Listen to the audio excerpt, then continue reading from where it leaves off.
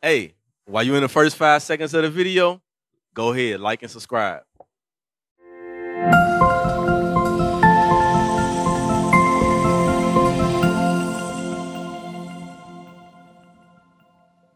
No matter where you go, we in the ghetto, we in the slums. But God said, if you don't listen to me, curse shall be what? Curse shall thou be in the city. How we cursed in the city? We live in the ghetto, pissy hallways. Police running through our neighborhood every 5 minutes. Ambulance. Young men getting killed left and right. Read. And curse shall thou be in the field. How we cursed in the field? We work, and we never able to provide or take care of ourselves. Right. Doing double shifts, triple shifts. When they say cursed in the field, this that curse in the field. We picked all that cotton. We built this country off our backs. America is what it is today off of free slave labor from us. Bring it out. We are the only ones that fit this.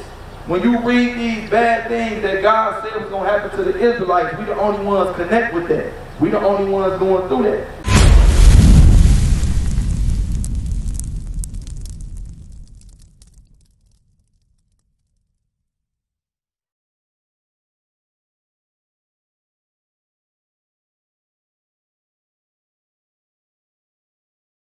I'm going to ask you, we trying to find God, what we find him at? No, I said, we trying to find God, where do we look for him at? Oh, the Bible. In the Bible. Yeah. It didn't say go into a building. It said what? Read. Seek ye out the book of the Lord and read. This is the book of the Lord. If I want to find out anything about God, I got to come right here. Because in churches, a lot of times, this is what you get. This is what you getting fed. You can put that down. That's what we getting fed. You getting somebody else's thought of God. You're not getting what God really requires of you. Read. Seek ye out the book of the Lord and read. No one of these shall fail. None shall want her mate. Meaning everything in this Bible, it either happened already or it haven't happened yet. So, did you know that you are an Israelite? Let's show you that real quick. Deuteronomy 28. You got to know who you are. Knowing who you are, you will learn what? Easter is not for me. That's another man's holiday. That's another man's creation. And it ain't in the book. That's about my people. This book is about your people. Real quick, Deuteronomy 28 verse 15. Before you read that, why do you think this happened? That's something else. We go to school, they be like, blacks went into slavery. Why? Bring it out. If I go to my pastor, can I ask my pastor, why did we get put on slave ships? Why was we getting lynched? Why? This is the same city. Martin Luther King got hit with a brick in Chicago in his head. This city is segregated. Why do we go through all these things? The Bible got the answers. Read that. The book of Deuteronomy, chapter 28 and verse 15. But it shall come to pass, if thou wilt not hearken unto the voice of the Lord thy God, to observe to do all his commandments and his statutes, which I command thee this day, that all these curses shall come upon thee and overtake thee. So that was Moses talking to who? These people on this sign. You see the 12 tribes sign? Yeah. Those are the people of God. The blacks, Hispanics, and Native Americans are the Israelites. That's right. Moses was told to go to us and tell us, God said, look, if you do what he say, he gonna bless you, give you everything you want. If you don't do what he say, bad things is going to happen to you. We're gonna read some of the bad things. Give me verse 16. Verse 16. Cursed shall thou be in the city, and cursed shall thou be in the field. When you look at any race of people, who is cursed? Who is having bad things happen to them wherever they live in? Black people? That's it. Blacks and Hispanics and Native Americans. Bring it out. We the only ones, no matter where you go. We in the ghetto, we in the slums. But God said, if you don't listen to me, curse shall be what? Curse shall thou be in the city. How we cursed in the city? We live in the ghetto, pissy hallways. Police running through our neighborhood every 5 minutes. Ambulance. Young men getting killed left and right. Read. And cursed shall thou be in the field. How we cursed in the field. We work, and we never able to provide or take care of ourselves. Right. Doing double shifts, triple shifts. When they say cursed in the field, this that curse in the field. Teach. We picked all that cotton. We built this country off our backs. America is what it is today off of free slave labor from us. Bring it out. We are the only ones that fit this. When you read these bad things that God said was going to happen to the Israelites, we the only ones connect with that. We the only ones going through that. When they say cursed in the city, wherever you went, if you ran off the plantation, you had nowhere to hide. They was finding you, tracking you down, cutting your foot off, killing you, raping you, selling your kids. You know how many families they broke apart? Imagine you got 3 kids. They take 2 of your kids, they send them to New York, send you to Alabama, and send a little baby to Kansas. They just broke up your whole family. We the only ones went through that. Verse 32.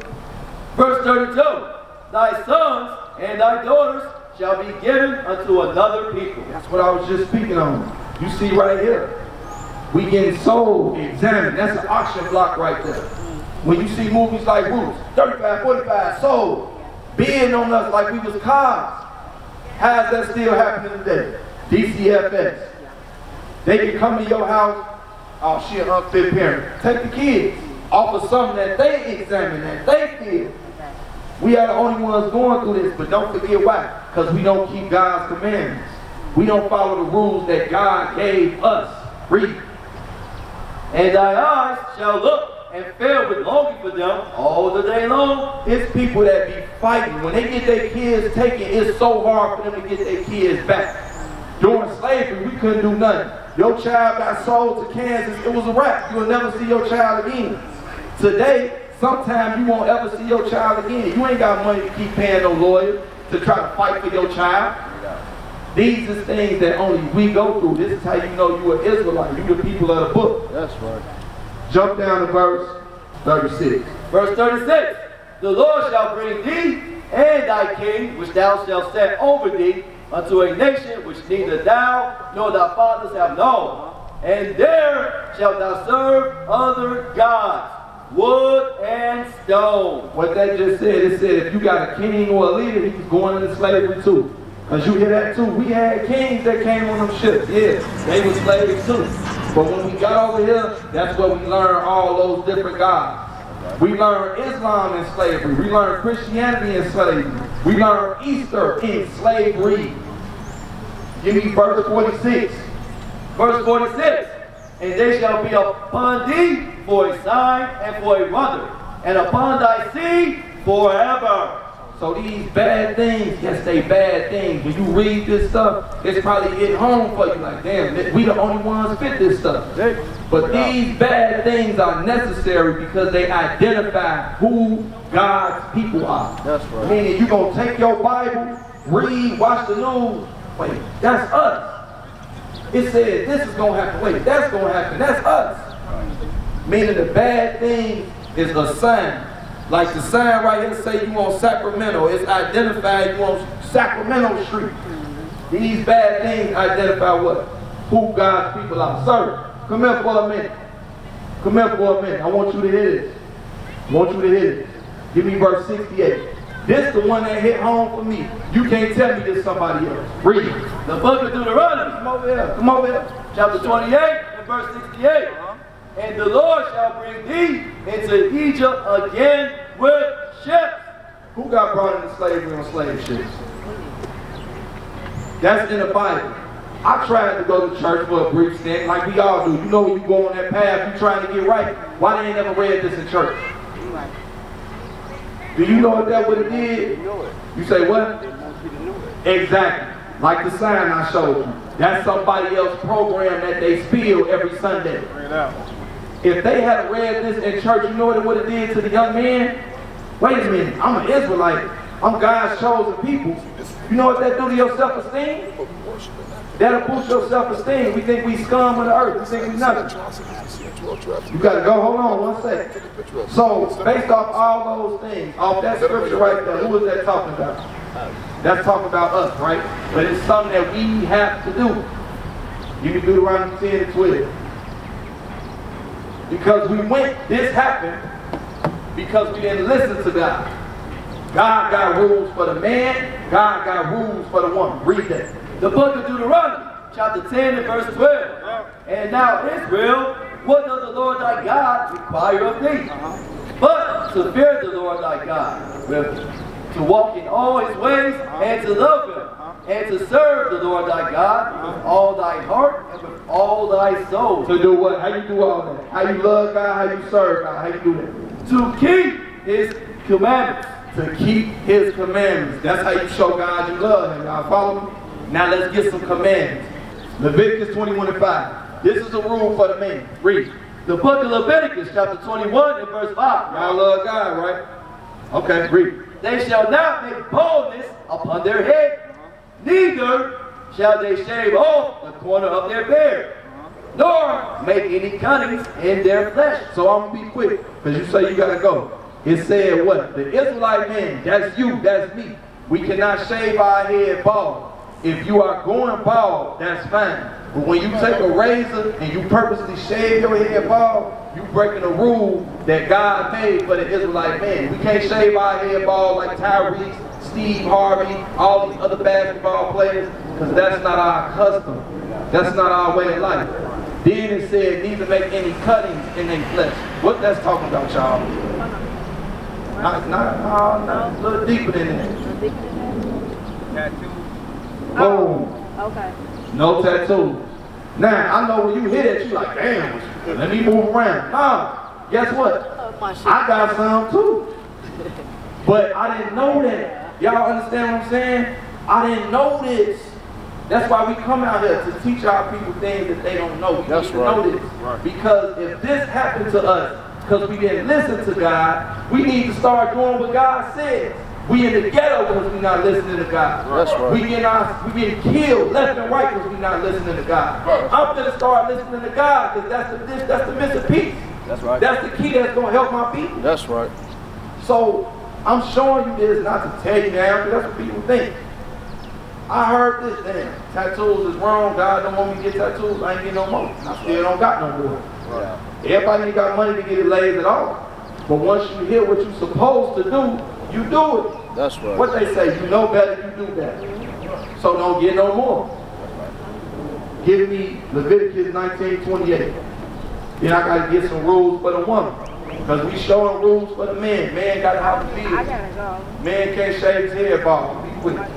Get, drop that. Get Deuteronomy 22 and 5. We got to get some rules for the woman. You got a flyer from us, right? Mm-hmm. Make sure you read it. Read. The book of Deuteronomy, chapter 22 and verse 5. This is a double whammy right here. This is for the man and the woman. Read. The woman shall not wear that which pertaineth unto a man. What does that mean, sis? Read again. Read. My man. The woman shall not wear that which pertaineth unto a man. What meaning? Like clothing? Clothing. The woman is not supposed to wear clothes that belong to a man. What is some clothes in today's time that women are wearing that belong to men?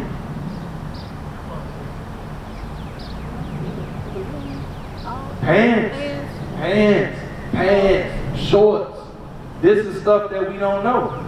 We didn't know this stuff. They don't teach us this in church. When you go to church, you wear what you want to wear.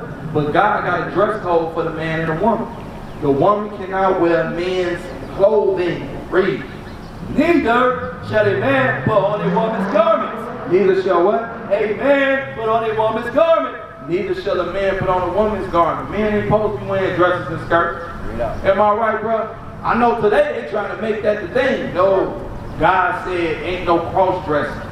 You a woman, dress like a woman. You a man, dress like a man. Read. For all that do so are abomination unto the Lord thy God. Meaning what? God deems that as disgusting. He don't like that. We the people of God. You think he want to see us cross-dressing? No. You royalty. He don't want to see you like that. 1 Timothy 2 and 11. I know you got to go. I want to show you this. So he wants you to dress like a woman. It ain't just, okay, you dress like a woman, but then you wearing a little tight little dress and all of that, showing things off. No. Because you a daughter of God. You ain't supposed to reveal yourself to all the men. What is a nation?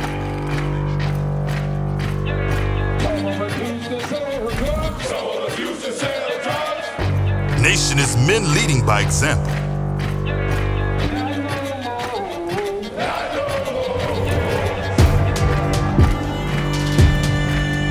Nation is family.